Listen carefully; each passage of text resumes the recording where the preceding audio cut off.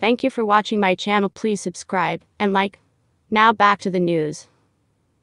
Brad Pitt is having a major proud dad moment.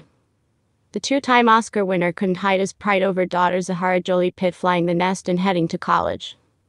On Sunday, Pitt's ex-wife Angelina Jolie announced the pair's 17-year-old daughter has enrolled at Spelman College in Atlanta, Georgia. Spelman, which was founded in 1881, is a historically black college and a global leader in the education of women of African descent, according to the private school's website.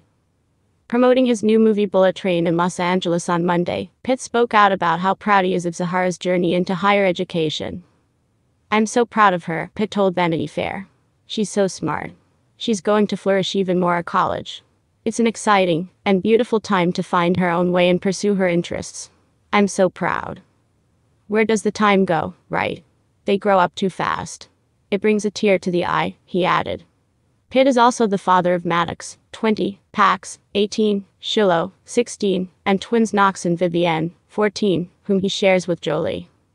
The pair's eldest child, son Maddox, enrolled at Yonsei University in South Korea in August 2019, 3 years after his famous parents called it quits. While they were declared legally single nearly 3 years later, the former couple's legal battle is still ongoing.